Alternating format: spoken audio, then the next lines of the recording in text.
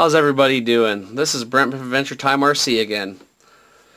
Oh, yesterday when we did build part 1, we completed the chassis, the 4 links, and the transmission gearbox.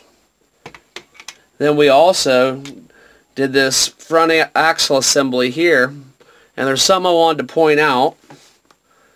In the instructions here, it has us put in these 4 number 1 screws, or number 2 screws, and then when you get down to the next step, you have to remove those 4 screws to put this brace on for your springs and your 4 links. So if you're doing this model at home, I would suggest just putting a screw or 2 in to hold it in place, or just throwing this cap right on it from the get-go. So from here on out, I'll probably look a little further ahead in the instructions. That way I don't have to remove screws and do things twice. But alright, today we're going to start back off with the axle and put our links together and our servo control, and we're going to start there. Alright.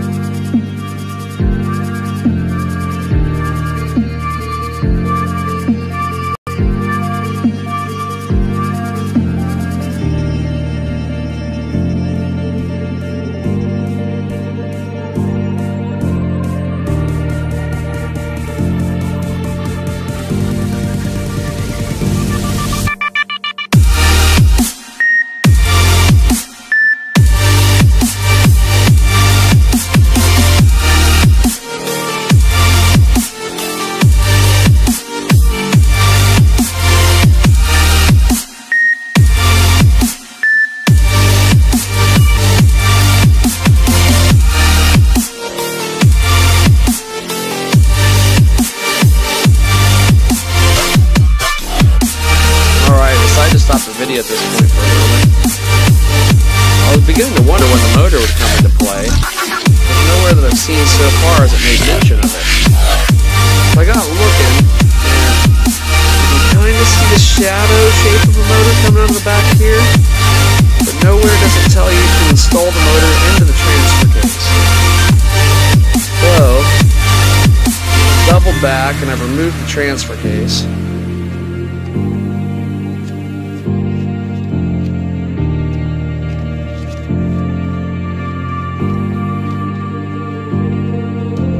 And from what I can tell, I believe the motor just pops inside there. There's really no clear instructions on it, so I'm just going to grease it up and pop it in there and see how it goes.